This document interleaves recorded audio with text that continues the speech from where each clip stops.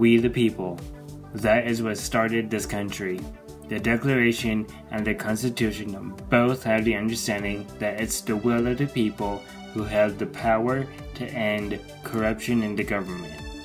That when any form of government becomes destructive of these ends, it is the right of the people to alter or to abolish it, and to institute new government, laying its foundation on such principles and organizing its powers in such form.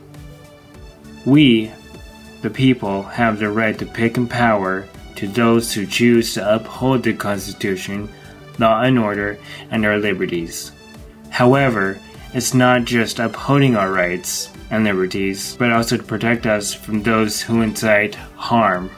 To secure our rights and maintain our freedom, it is necessary for us to put aside our differences and stand up.